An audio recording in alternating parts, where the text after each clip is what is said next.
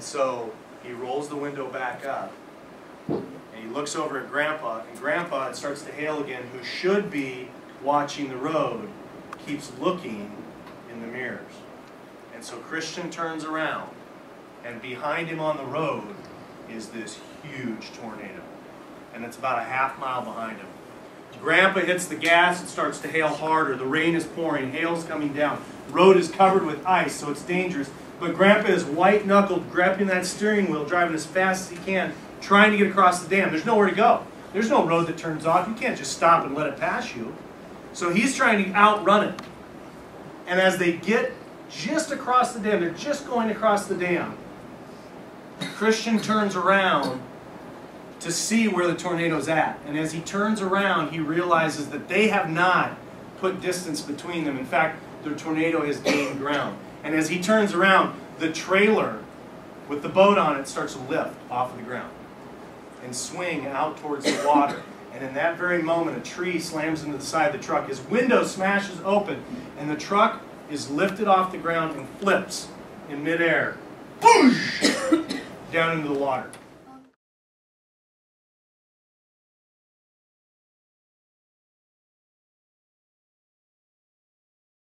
I'm going to pop the door open a little wider for us, as Grandpa said. Grandpa Pearson shifted his weight a little too much, and the door swung wide.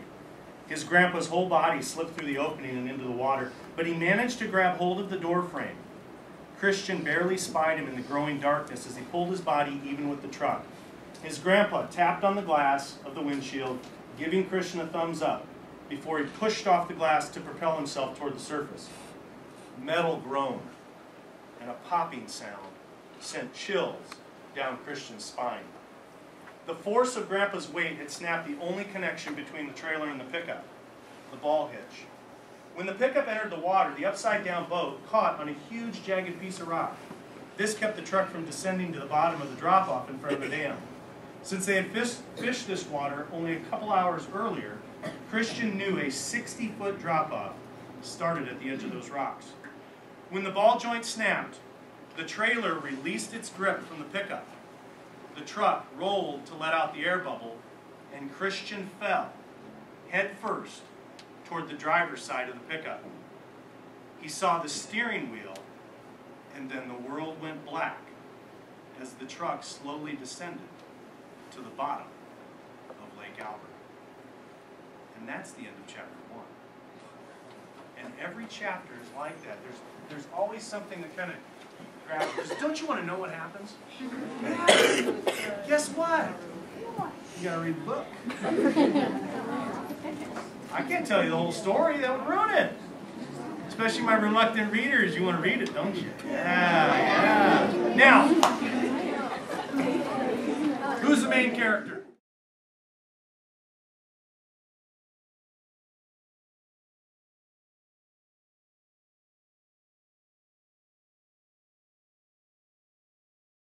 Robinson, the character Cal, is he's Christian's next door neighbor. He's also a freshman, also an athlete. In fact, they're both on the varsity football team. In fact, they both play the same position. That's probably really good, isn't it? They're both defensive backs. If you like football, there's some football in here. Ladies, if you like a little romance, there's a little romance. Guys, it isn't too much romance, it's just a little bit. Alright. Alright, I'll wait.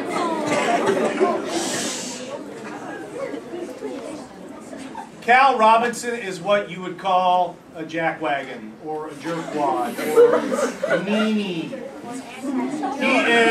He's the antagonist. He is one of the quote-unquote bad guys. And what's great about it is, there was this kid that used to make fun of me in middle school because I didn't have the right jeans on.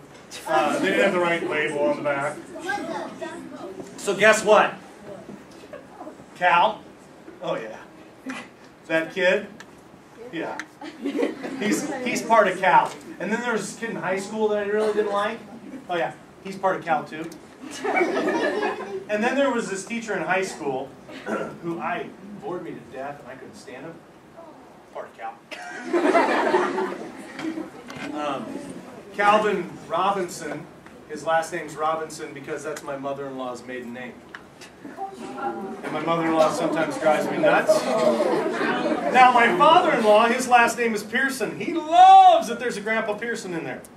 My mother-in-law, not so excited about the bad guy being called Robinson. But guess what? When you're the author, you can do whatever you want. So let's meet Cal Robinson. Christian has met another student who's another new kid in school, and his name is Brad. And Brad's dad is the athletic director at the high school. So they're kind of in the same boat. Both new to town, dads are principals. It's kind of rough. By the time he returned to the middle school 5th period lunch, the guessing game ended. Oh, yeah, that's right. These 3 new students have showed up. Alexis, Sam, and Ray.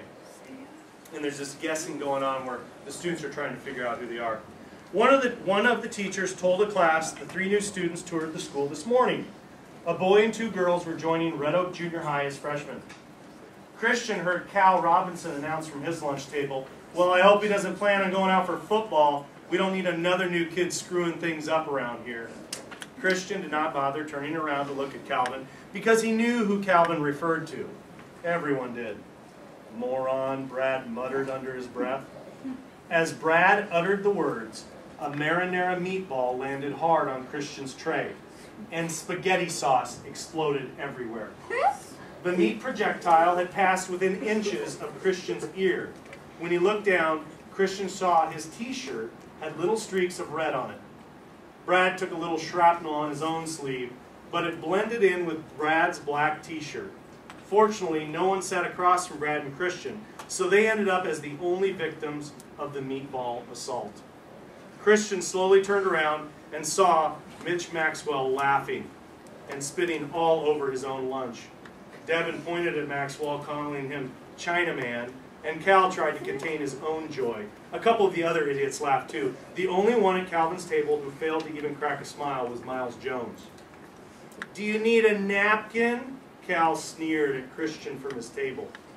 Christian stood up, but opted not to say a single word. Watching Calvin and his buddies the previous week, he realized that reacting incited more Calvin wannabes to join in the fray. So if he's going to react, he's deciding they're just going to keep it up if I react and say something. Christian just stared at Calvin as he calmly walked over to his table and reached for a napkin next to Mitch's tray. In doing so, Christian intentionally knocked over Mitch's milk, which poured onto Cal's lunch tray, ruining his lunch. "I'm so sorry, Calvin," Christian said in a steady voice. "Here, use this napkin." Christian wiped some sauce off of his own shirt and then tossed the napkin into Calvin's lap. Then Christian turned around and strolled back to his seat to finish his meal. Brad looked at Calvin's table as Christian sat down with his back to them and proceeded to finish his lunch. The laughing at the table stopped the moment Christian knocked the milk carton over. In fact, the entire lunchroom quieted, but Christian didn't care. He endured it on the football field in practice, and over the last week he witnessed what Calvin and his friends did to other students.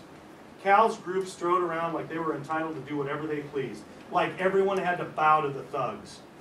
One good week of school made Christian realize that he refused to allow them to take any joy away from him. On his own, Christian could take any one of Calvin's entourage, including the big Mitch Maxwell. Christian was not concerned about his safety. He did not plan to make a stand. But when that meatball landed on his tray, he intended to walk over to Calvin Robinson and punch him in the face. Fortunately, the words of his father cracked through the thick thinking of his angry mind as he stood up. "If I catch word that you're causing any trouble for other students or teachers, it will not be pleasant living in this house," his father had said. Christian planned to grab a napkin and return to his seat at his table. But when he saw Mitch's milk carton, he nudged it just right to make a mess, but not to draw attention from the lunchroom supervisors. "Are they still looking over here?" Christian asked Brad. "Uh-huh," Brad said, dumbfounded. Christian grabbed his milk and turned toward the group of boys. He raised the milk carton as if to toast Calvin's shocked table. Cal's muscles tensed, and he stared at Christian, who turned back around appearing disinterested, and Brad did the same. The cafeteria returned to normal, and soon Christian heard Devin telling a joke. Christian sensed Calvin was not laughing this time. That's a little introduction to Cal Robinson.